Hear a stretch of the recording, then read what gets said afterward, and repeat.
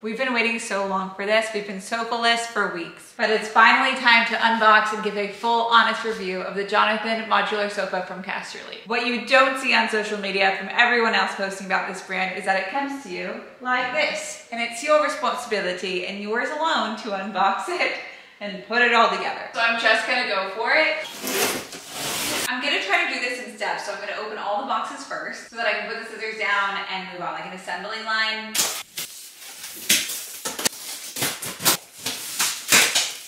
I really hope opening the boxes is the hard part, because it's not easy. Why would you glue the box shut? I just feel like after paying this price for a sofa, like it should not be in any world anyone's responsibility but the people who you paid for the couch to put the couch together.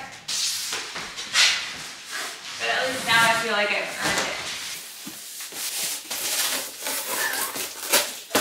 That's the biggest box I've ever seen in my life. Going all the way up here. That's the box situation we have going on there. These boxes are massive. Okay, let's flip this one over. You're wondering where my husband is. I told him not to help me. I like doing this stuff, you know? It's fun for me. Can't you tell I'm having fun? I like to pretend like I'm a handyman. One day I would like to be one. This is my first step to practice. If I can't do this by myself, how am I supposed to sand and stain the floors by myself? Okay, the last box is off. So I'm just gonna arrange them, I guess, in the way that they're supposed to be arranged. Let's move it like right here. Ew. I like that they're not like super bright. Yeah, okay, this is good. Yeah, no, this is good. I was worried that they were gonna be like the color of the Bright wall. white. Yeah, it was looking like it. I mean, I like them like that. But I was worried, like, but I like that there's a little bit of texture. It's ready to go. Oh yeah, you turn it out like that. So put it. God, actually, let me just finish one thing. So Yeah, I keep like getting excited. This. Okay, well, the good news is the little pieces at the bottom of the chairs are already put together, so we don't have to assemble that. So they really do come ready. So the hardest part is unboxing them, I guess. But other than that, they seem like they're ready. I don't know. I still feel like they should have done that for us. We've ran into a dreaded nightmare. What if it doesn't fit? I think it might not. Are you being for real? I'm being for real. Push that all the way to the end of the wall because it wasn't all the way to the end. Oh no, it will fit. It'll fit literally perfectly, which is insane, maybe. I think we are short by a centimeter. If we waited, like, what, David, 2 months for this couch for it to not fit, and I took about all those boxes, but I think it will fit. But if it fits, it's just luck. Ugh! It's so close fit, but it's not gonna fit. Okay, but that's the picture. You can do it however you want to do it, you know? It's not fine to me. I'm sorry. It's not fine. So take one out and put it there? Yeah, I mean, we have to. I mean, it would look bad. It's gonna look bad. All right, this is the final product. I think they look really good. I feel like the quality is really nice.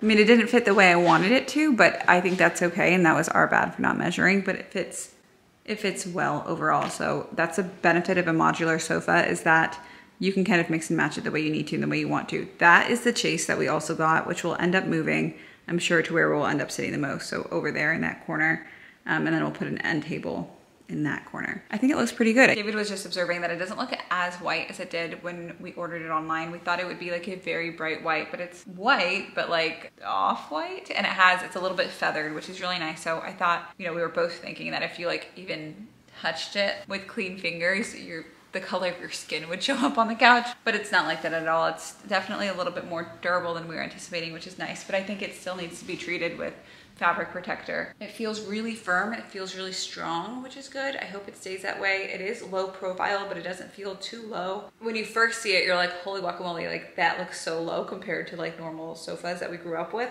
When you're sitting here, it feels really comfortable and really casual and laid back and really nice. So overall, I would say it is so much unpacking on behalf of the customer, and me personally, I hate that. I just feel like I paid for it. It's one thing if I was buying something off of Wayfair that's cheaper, like I don't mind doing that, obviously, or IKEA. I anticipate putting furniture together and I'm okay with that. But the one time and the only time that we've ever spent a little bit more money, because we don't do that frequently ever, but the one time that we do, I feel like I should have the white glove delivery. Like, you should unpack it for me. You know, and Wayfair did that for us once and it was a budget item. Like, I feel like they should do it for us.